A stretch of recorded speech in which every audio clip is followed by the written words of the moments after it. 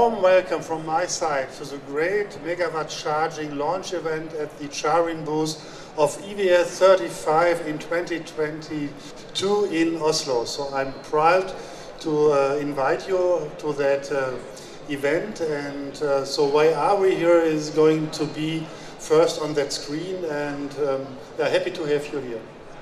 Yeah, big claps, because that is showing our vision and motivation, and so we started almost 4 years ago for creating that charging system, and the approach was a simple one: just create one system for the world, apply that globally, and make use of all the competency we have within CharIN. He is no longer within CharIN, and he was the leader of the task force, the initiator, the moderator. He had all the skills you need to drive an international community. He is currently in Portugal. He can't attend, and that is my personal and special thanks, and those who worked with him know what he did for that project.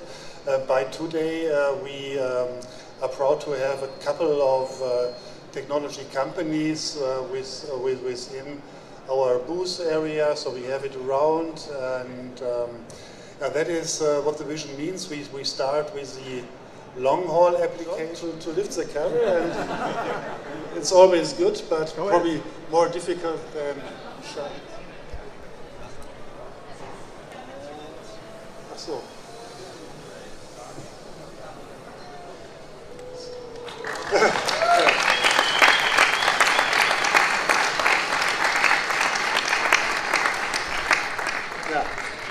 And that is a fascination. There is always innovation, the product behind, and the people making it possible. And yeah, I pass it to the next step of organization. It's how to get it developed in a task force starting in 2018 with more than 100 companies. And this was mainly done to have a pre-alignment of the whole industry, not only the truck and the infrastructure, but all other companies working on charging and interoperability, to have a pre-alignment globally to ensure the main vision of CharIN, which is a global unified standard for charging.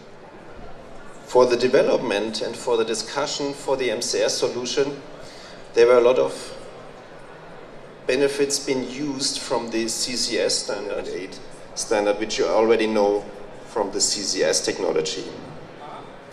And also one thing I'm very proud of, that we made that in this task force of CharIN, that the connector this time is being directly located on one location on all cars worldwide. So this is something I really, yeah, please.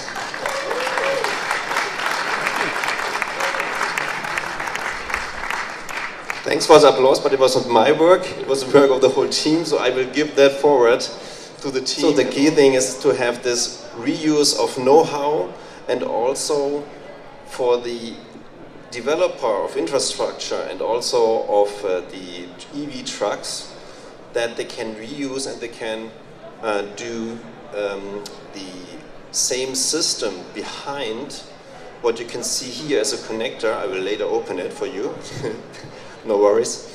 But that by having this compatibility based on CCS communication technologies, they can also build up infrastructure and trucks based on existing technology, communication hardware, but also further mobility devices, like you see also on the other hall with the helicopter, so aircraft, planes, vessels, marine applications, also for mining, agriculture, but also for construction, can be used and can also be, because they have much higher demand on electric energy for the devices, they can use this Megawatt charging system to efficiently use their trucks, their construction, their Caterpillar, whatever vessels, planes, agent I've mentioned before, marine, mining, and aircraft applications.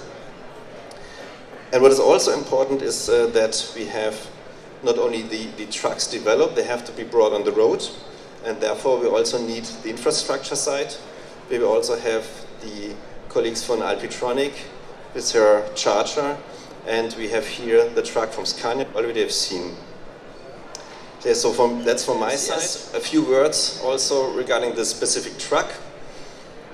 So this truck is a hook lifter, which has been used for demo of electric trucks for Scania customers throughout Norway, because to use and to trial out the daily work with the electric vehicle is very important for the customers to understand how to work with such trucks, and if this truck and this solution is capable of what they need, and it is. And like I mentioned before, there's no better solution than electrifying the truck and the long-haul transportation, also including buses.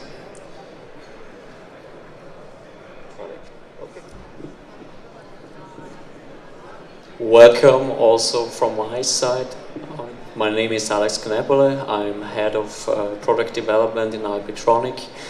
I accompanied the hypercharger story since the very beginning, and today I'm really excited to show you our concept solution for the Megawatt charging system, which currently serves us to evaluate the connector system, but also the communication precorder which stands behind it. And especially in this very early stage, it's really important that all involved companies get together to really achieve one common standard and one common understanding. And I would like to give a big thank you to CharIN making this happening, making a phenomenal work, and together we can shape the next part of this e-mobility future. So, and Michael is our operator within our CharIN team, and he's going to start the charging process.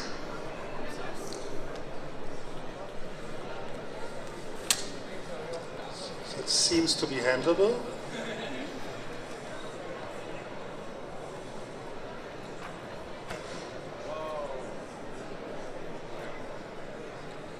So that is communication based on 15.11.8. Communication starts. It takes a couple of seconds, as we know. And what we see, it's ramping up now.